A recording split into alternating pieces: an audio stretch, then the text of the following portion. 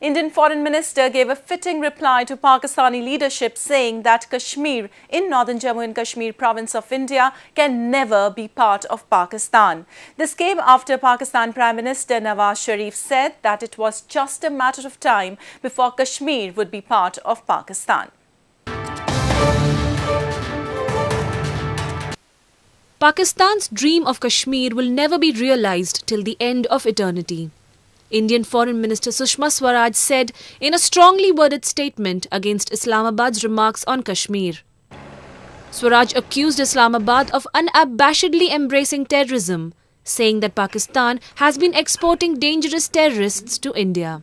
आतंकवाद को पाकिस्तान द्वारा इस खुले प्रोत्साहन के पीछे पाकिस्तान का एक खतरनाक दिवा स्वप्न है कि एक दिन कश्मीर पाकिस्तान बनेगा। पाकिस्तान के प्रधानमंत्री नवाज शरीफ ने स्वयं ये बात कल कही है।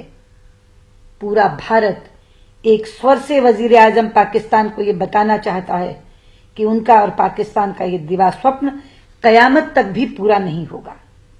संपूर्ण जम्मू कश्मीर राज्य भारत का एक अटूट हिस्सा है। जमीन के इस स्वर्ग को पाकिस्तान कभी भी आतंकी नरक नहीं बना पाएगा। Indian authorities have also accused Pakistan of instigating violence in Kashmir, where over 45 people have died and more than 3,000 injured in clashes after the killing of 22-year-old Hizbul Mujahideen militant Burhan Wani by security forces. Wani was a wanted terrorist in India who had perpetrated heinous crimes, including murder of elected representatives of local bodies.